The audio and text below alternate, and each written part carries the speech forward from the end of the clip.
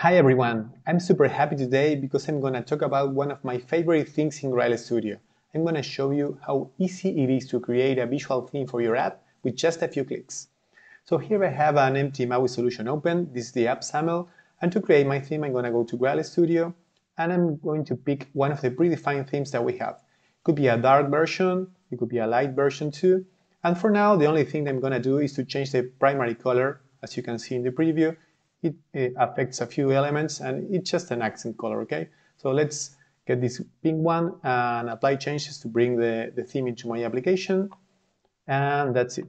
So here, as you can see, I have a reference added in the app SAML to my resource dictionary. I have the colors here for future reference in case I need them, and of course I have the file. This is my app SAML with it has a few font sizes, colors, and a few other values down there. And as you can see, here's the pink color that we choose. So now I'm going to add a page so we can see how the theme looks like. I'm going to pick a login screen, something pretty common. And lastly, I will include the Grial player extension so we can open the login page easily at runtime. Continue, and I think I have it all. So let's run the project and see how it looks.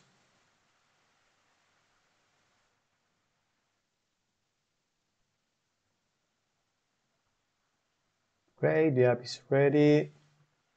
And let's open the page. And this is how the login page looks with a pink accent color. But now let's say you change your mind and you want to change it. It's super easy. So we go back to this page and we just pick a different accent color, primary color, as you can want to name it. Let's apply the changes. It will change my theme. And thanks to the hot reload, it should, yeah, boom, there it is. As you can see here, the pink is now like a bluish thing. And lastly, let me show you what happens if you change the background and the text color.